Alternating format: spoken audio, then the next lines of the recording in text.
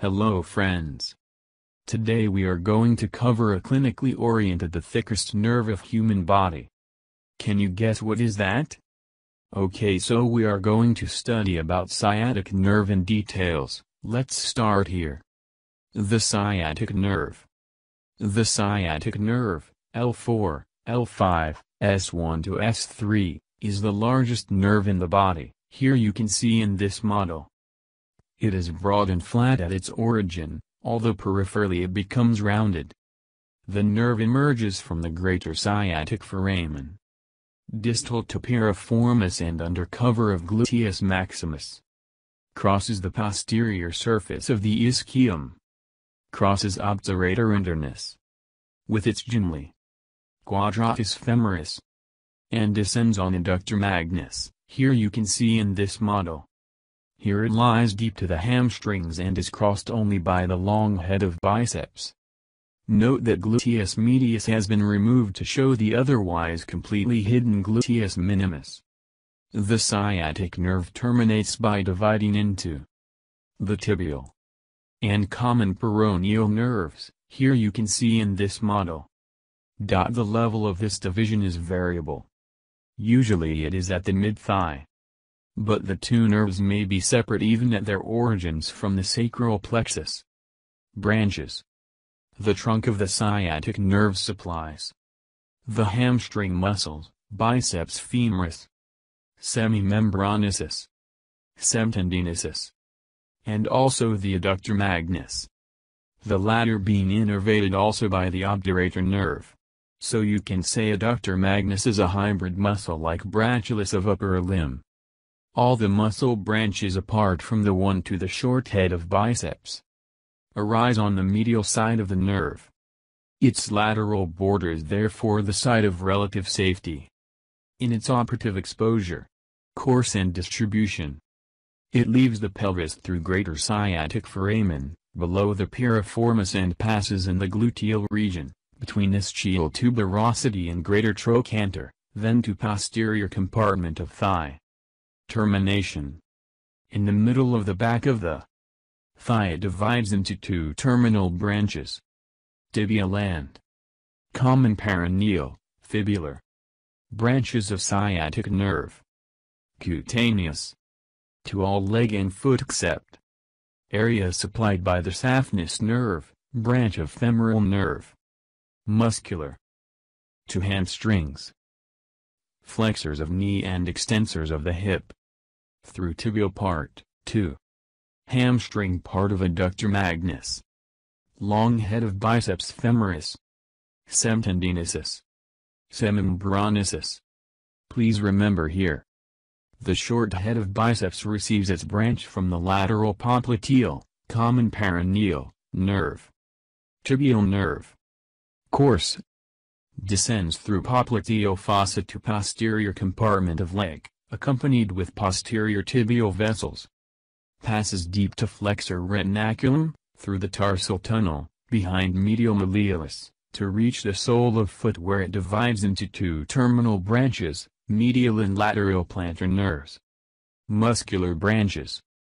Muscles of posterior compartment of leg, plantar flexors of ankle, flexors of toes. Intrinsic muscles of sole. One inverter of foot, tibialis posterior.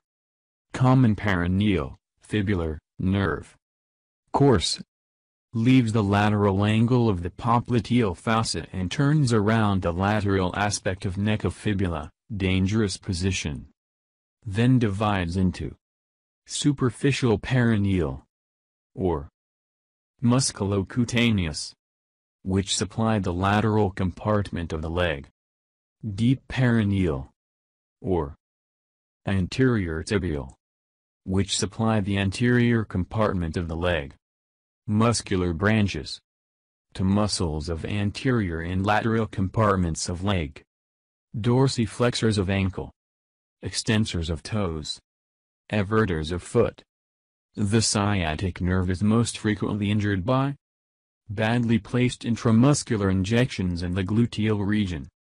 To avoid this, injections should be done into the gluteus maximus or medius, into the upper outer quadrant of buttock, Most nerve lesions are incomplete, and in 90% of injuries, the common perineal nerve is the mostly affected. Why? The common perineal nerve fibers lie superficial in the sciatic nerve. Sciatic nerve injury. Motor effect. Marked wasting of the muscles below the knee. Weak flexion of the knee, sartorius and gracilis are intact. Weak extension of hip, gluteus maximus is intact. All the muscles below the knee are paralyzed, and the weight of the foot causes it to assume the plantar flexed position, or foot drop. Stamping gait. Sensory loss. Sensation is lost below the knee, except for a narrow area down the medial side of the lower part of the leg. Here you can see in blue color, and along the medial border of the foot as far as the ball of the big toe, which is supplied by the saphenous nerve, femoral nerve. Effect of sciatic nerve injury. Sciatica. Sciatica describes the condition in which patients have pain along the sensory distribution of the sciatic nerve. Thus the pain is experienced in the posterior aspect of the thigh, the posterior and lateral sides of the leg, and the lateral part of the foot. Causes of sciatica. Prolapse of an intervertebral disc, with pressure on one or roots of the lower lumbar and sacral spinal nerves. Pressure on the sacral plexus or sciatic nerve by an intrapelvic tumor. Inflammation of the sciatic nerve or its terminal branches. Common perineal nerve injury. The common perineal nerve is in an exposed position as it leaves the popliteal fossa. It twines around neck of the fibula to enter peroneus longus muscle, dangerous position. The following clinical features are present. Motor. The muscles of the anterior and lateral compartments of the leg are paralyzed. As a result, the opposing muscles, the plantar flexors of the ankle joint and the inverters of the sacral joints, cause the foot to be plantar flexed, foot drop, and inverted, an attitude referred to as talipsequon ovaris. Common perineal nerve injury. Sensory. Sensation is lost between the first and second toes. Dorsum of the foot and toes. Medial side of the big toe. Lateral side of the leg. Tibial nerve injury. Because of its deep and protected position, the tibial nerve is rarely injured. Complete division results in the following clinical features. Motor. All the muscles in the back of the leg and the sole of the foot are paralyzed.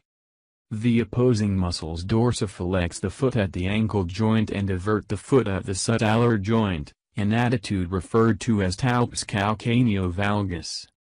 Tibial nerve injury. Sensory loss.